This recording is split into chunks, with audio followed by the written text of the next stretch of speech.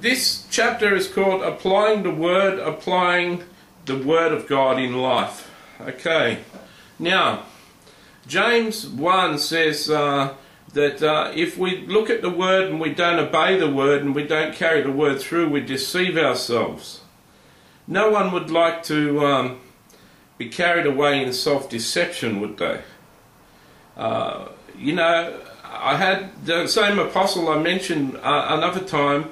He said that who's the deceiver? And everyone, you know, a couple of people put their hands up and they said Satan. And he turned to James 1 and said that no, oh, my Bible was here, it's not here. He said to James 1, chapter verse 18 or something, and he said, be doers of the word, not just hearers only, deceiving yourself. He said, now who's the deceiver? And someone said, ourselves. And he says, okay, that's right. When you hear the word of God and you don't apply that word of God, you're deceiving yourself. Now, let me tell you, there's a lot of knowledge in the word of God. There's a lot of knowledge of the word of God. People have been to Bible college and learned the Bible, and pastors have been to Bible college and learned the Bible. What makes an effective pastor isn't his knowledge, it's the practical application of that knowledge. If you can come to him with a problem and he can give you a scripture and a story of how he applied that scripture in his own life, that scripture can work for you. Now, knowledge by itself just puffs up. The scriptures say that knowledge puffs a person up, and knowledge puffs a person up with pride. The more knowledge they know, the more prideful they get. So knowledge by itself puffs up. But what is wisdom? Wisdom is the application of knowledge of the Bible. Wisdom is the practical application of knowledge. So what do I mean by that? I mean, just like a push bike is by itself standing against a wall. It can look pretty standing against the wall. It can look okay standing against the wall. But a push bike is only useful if you get on it and go for a ride. While the Word of God, or your knowledge, you can have a bookshelf full of knowledge of the Word of God. You can have a bookshelf with 3 different pretty Bibles on it.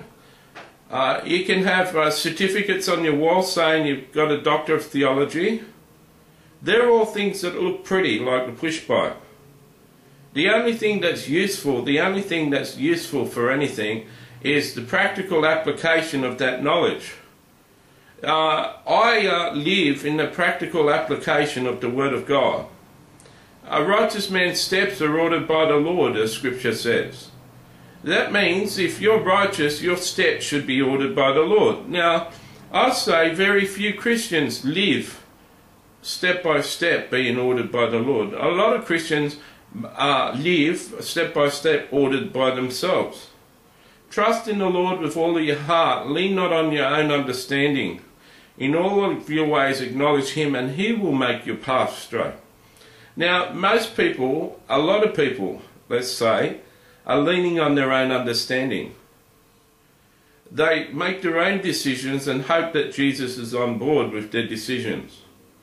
But this scripture, trust in the Lord with all your God, lean not on your understanding. The Holy Spirit speaks through your heart, speaks through your heart and your intuition. This scripture says, trust in your heart, trust in what the Holy Spirit tells your heart, and follow that, not what your mind, your own understanding. Don't trust what your mind says, what's logical. Trust what your heart says, what God wants you to do. And many things God wants you to do goes completely against the flesh and goes completely against wisdom.